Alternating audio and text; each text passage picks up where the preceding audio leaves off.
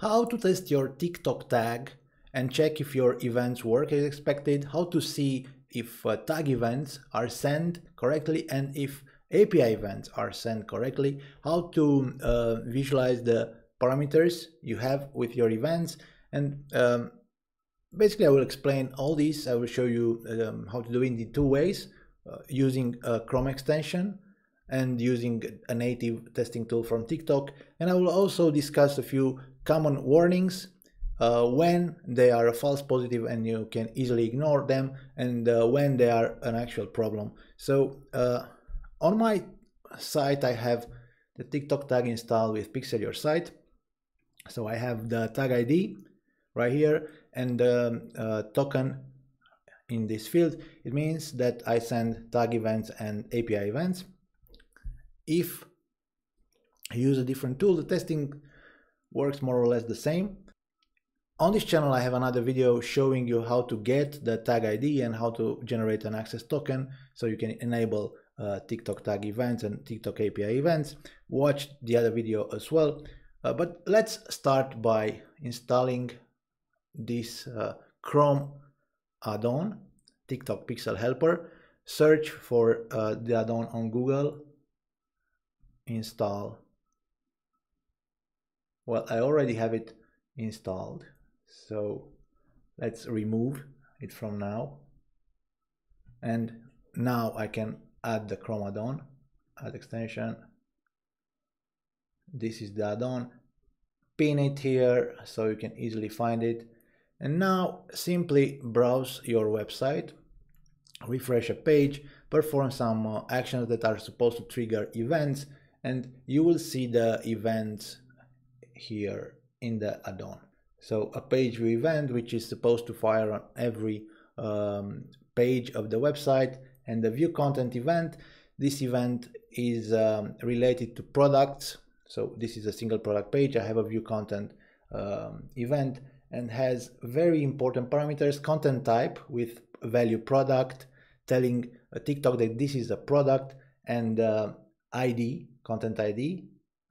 When TikTok understands that this event is related to a product because of this parameter, they will match the content ID to a product in the product catalog you have on TikTok, and this is how dynamic ads work on TikTok. So that's why you need to have such parameters for events related to e-commerce or WooCommerce products if you use WooCommerce. So if I add to cart, I will fire an add to cart event and so on. But another way to visualize this data is to use the TikTok native testing tool. Go to tools, events, open the tag installed on your website. I have multiple tags in my account. Go to test events, and here you can get this code, test code, and add the code in this dedicated field. Save. And now the API events will be detected by the testing tool and displayed in on that page. In order to start testing your website, you need to add a URL here and generate a QR code. And this helps if you want to see, and now use your phone to open the page.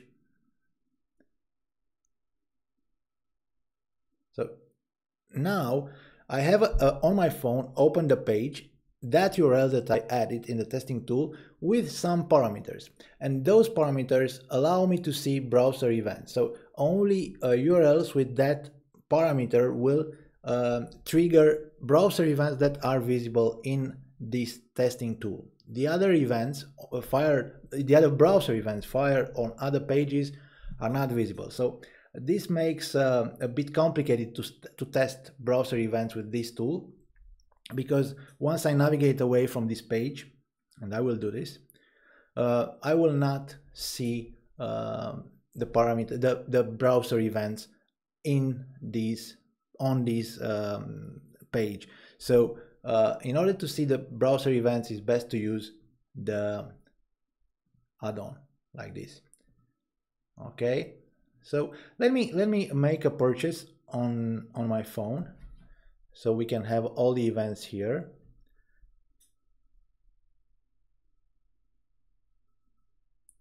Stay with me, it will be relatively quick.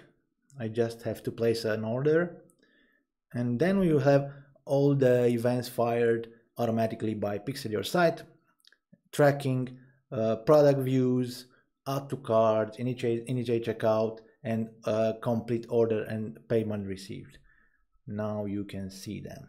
Again, you don't see all the browser events here because I navigated away from the page that had that parameter that allows me to visualize browser events here.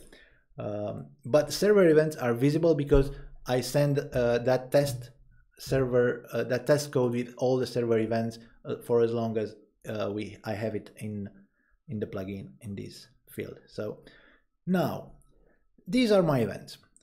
You can click on each of them and see what type of parameters they have. For example, I have content type product because it's a product. I have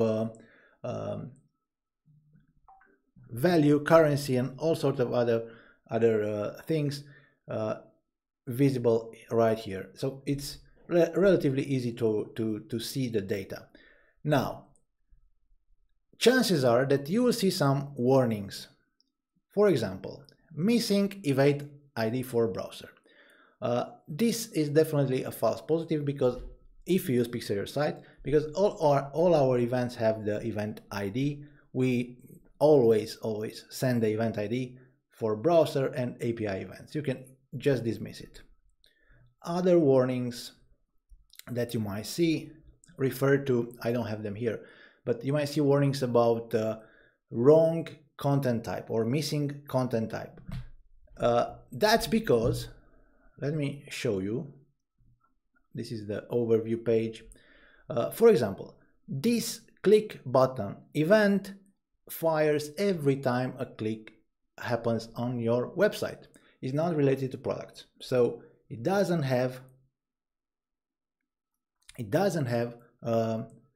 content type product or product group because it's not an event related to products. So again, if you see a warning about missing content type, product or product group, chances are that the warning is related to events that are not supposed to have that parameter. So again, ignore them. Only events like view content, add to cart, initiate checkout, complete payment, and place an order need that sort of parameter. You might see warnings about missing value. Again, we have value with events related to products or transaction. For example, place an order. Let me move my camera so you can see this page, this section, this part of the page. Again, as you can see, we have value 100%. So every event, place an order event has value because this event tracks transactions, so it has value. But click button doesn't have value because, again, it's an event that tracks clicks, so there is no value to add to such an event. So if you see warnings, try to understand why you see them and if they are really a problem or just a false positive. Those that I mentioned are the most common false positives. You might see others. The idea is with Pixel Your Site, we usually send all the required data. So we have event ID, we have value when this is required, we have content type, product or product group when is required. So if you see warnings above them, they're simply false positive, simply ignore them, don't worry. That's about it. That's how you can test your TikTok tag and API events. One more thing, maybe it's useful. We also have a logs page. Again, let me move the camera back. And from here you can enable Meta API logs and visualize Facebook API events, TikTok API logs and visualize TikTok API events, or Pinterest API logs and visualize of course, Pinterest API events. So if you want to see exactly what API events we send, enable logs, save, keep it like this for an hour or so, and then you'll see all sorts of data in this. Let me just show you. Once you are done, disable logs, because otherwise the file will get really big. Let me refresh the page. I just want to fire some events so you can see how the data looks. Clear the logs once you're done testing, and disable logging, because otherwise the logs will be huge and will create problems on your server. Let me see, let me check if I have some events. I do. This is the data with all the details about the events sent by the plugin using API. So I disable and I save. That's it. That's how you can confirm that TikTok tag events work, and how you check what data they send and if the API events work as expected. I'm Cristian Stoicescu from Pixel Your Site. Thank you for watching. Like, share, and subscribe to our channel.